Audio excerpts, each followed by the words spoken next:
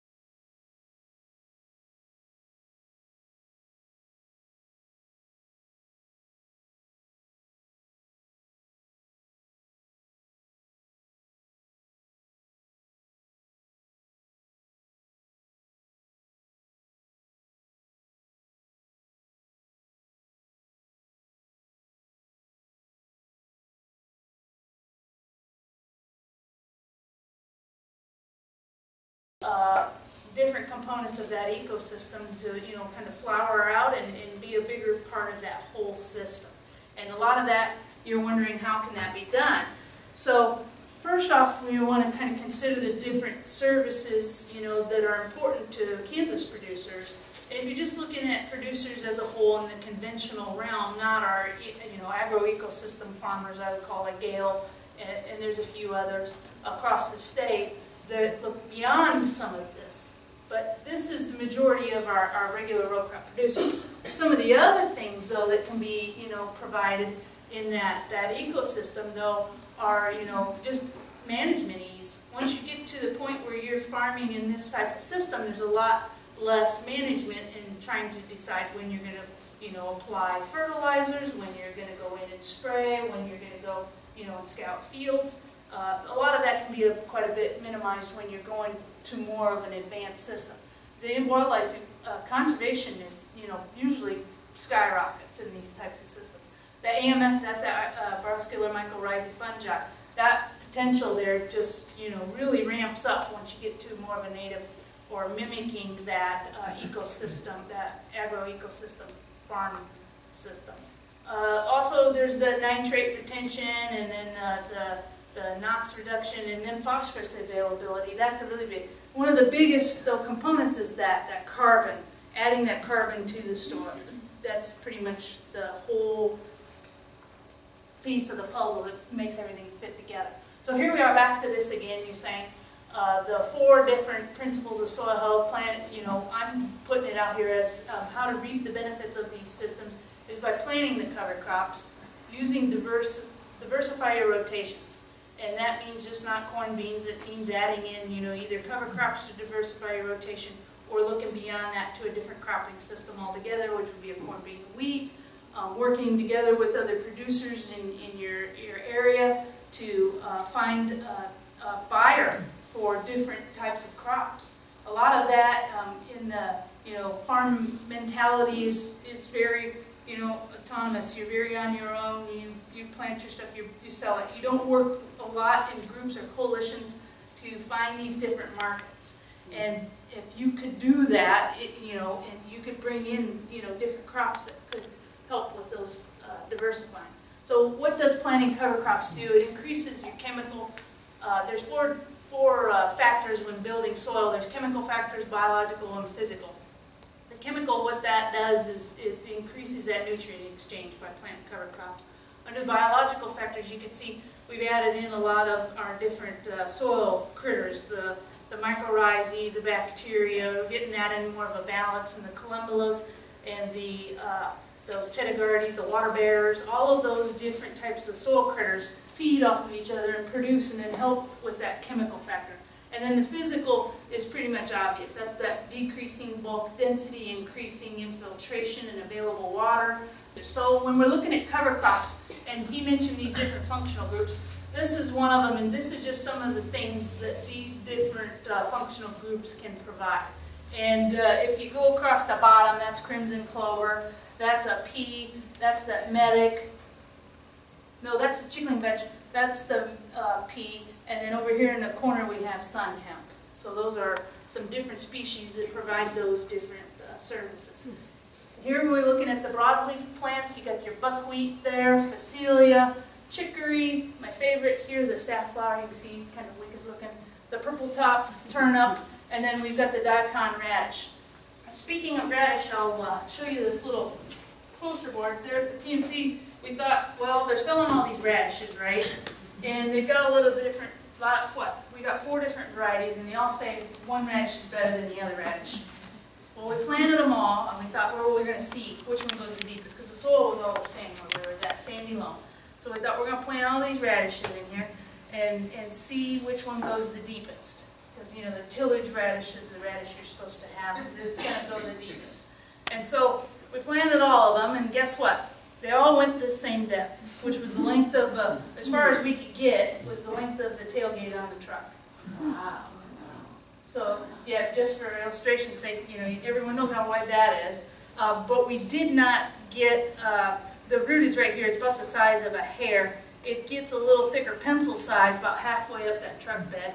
And then we got this big tuber, you can see up towards the upper end there.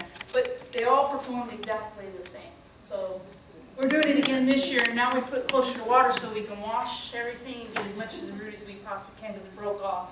And they all do perform differently under different soil types, and you'll see probably under clays, you'll see more of them sticking up out of the ground like you see here, as opposed to, in that sandy loam. But we had that hard pan at 6 inches, it hit it and it popped up and out. I don't know if he's got the one on here. Oh, here, 6 inches, see my root, whoop, turn.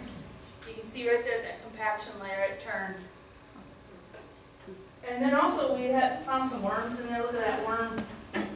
Look at that worm! Following that root, right down that root line was right there in that space. So you can see there's a lot of benefits to all of these. I really like the biofumigation aspect of the radish and the turnips both, because that's an extra added component in pest management that a lot of people don't think about. They really stink when they rot. The pollinator species is just one more component. They're great flowering species, those broadleaf plants. Here we got our cool season grasses, and you can see what some of the things they do. One of their biggest, claims to fame, of course, is sequestering nitrogen, or scavenging it, pulling it up, utilizing it, keeping it from running off. Also, cereal rye and that I never say this right, allelopathic effect that it has, which is, a toxin that it produces, keeps other plants from growing around it. That's a good thing when you're looking at weed control. Sun hemp does the same thing. I tell you what, that stuff's crazy with the amount of toxin that it releases. 3 years in some of our plots, we still have weeds from that sun hemp residue. Of course, we had 8-foot tall sun hemp. I don't suggest you do that. You can't farm through it. It's horrible. Warm season grasses, you can see we've got the forage sorghum, and we've got a lot of the millets. There's the German millet, foxtail millet, pearl millet, the brown midrib corn. A lot of these, do these different things, but another thing they do that, is a real big component is forage. So when we're looking at diversifying your rotation, one thing that we, look at is planting different species to allow that diversity, and whether it's intercropping or just adding another, rotation into your current rotation. There's a lot of different things that you can see these do over time. Here's another good graph. This is just a comparison of a corn bean versus corn bean oat and a corn bean oat 2-year alfalfa rotation. You can look at the yield here just from, it's not very significant for the corn versus the beans, but it is a little bit higher, in that 2006 to 2011, that's just 5 years. They got a little bit of a bump in yield, plus they got a different crop that they had to market, alfalfa hay. Here's another thing, energy output. This is the amount of energy that was used in order to put these crops in. You can see there's a significant decrease in the amount of energy being consumed by putting in this 4-year rotation.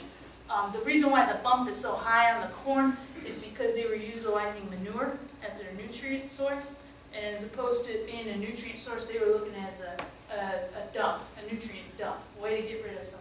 So they wasn't accounting for it, as an added fertilizer benefit. It was just something they needed to get rid of, and so that added one more operation to that, which resulted in, more energy being used. But our other component is no-till. Of course, we said, and I believe it's the cornerstone of soil health. Alex showed you that graph, the carbon. This is one of the big deals that adds carbon back. Here is a no-till. This is a rye. It was cereal rye, and then he planted another cover in it. You can see how thick that is versus out in western Kansas. They were harvesting their residue off here for hay to try to make cover crops work. They figured you had to either hay it or you had to graze it, and they didn't have cows, so they were haying it. You see what a detriment to the soil surface that's done. No carbon. The comparison between the two, you can see that crusting is going to occur in that first 3 inches versus the conventional till versus the no-till. And but the one downfall of the no-till is that nutrient stratification. You're going to get a lot of layering of some hotter layers of nitrogen and phosphorus with the conventional, or with the conservation tillage as opposed to the conventional tillage, because you're mixing it up. So soil quality in no-till is a function of those physical, chemical, and biological processes. You can see those different services that are being achieved. And so when we say mimic natural systems, these are the things that we're looking at. And what it does is provide, the big key here is providing more resiliency to that system. You're able to withstand, a drought system in 2 out of 5 years better than your neighbor would if they would. So how do you go about doing that? This is an example. Only 4% of this is in perennials right now. This is a computer animation. What's it providing? You can see this is just a general system. Crop production, we got really low added benefits in the others. If we increase to, it's 28%, adding that much more perennials to this system. You can see we've increased a little bit on some of these. We've increased quite a bit on our water quality, flow and regulation, and also some of the carbon sequestration just by adding that little bit of perennial. And then we have, lastly, 64% of that photo is in perennials, either trees, shrubs, brushy cover, or grass. And you can see that we're mimicking more of that native system. It doesn't necessarily have to be within the field. You could even do it around the field in your lows, seeding those back down. A lot of people tore all that out and are farming them. So in summary, these are our 4 keys, and you've heard them from Alex, and we went through them here. But what they're doing, is overall is providing that biology back to the soil that was missing, which then in turn increases that system and makes it a better system in the long run. A lot of producers that go to this more eco-type farming, are becoming more observant. They're starting to key in on a lot of the different changes that are going on, either in the soil or animal health, you know, from grazing these forages, and also even in pest, you know, infestation, the decrease in that. I'll just show you this other graph here. This is again, the PMC, we did the dye test, so it's kind of hard to see. This is an actual knife blade, which is grossly overflown, but what he did was he poured this dye in, and he was testing some different dyes to see how deep they would go. You can see our 6-inch level right there. They kind of quit right about there, but that's just kind of a graphic of how deep that soil will, or the water will infiltrate when it's in that dyed system. That was just food coloring. We tried it out. Or no, RIT. You know RIT, Rich Dye Clothes. RIT works really great, and it's about $200 cheaper, apparently, than that soil dye. It's quite a savings. So you can do this on your own farm if you like.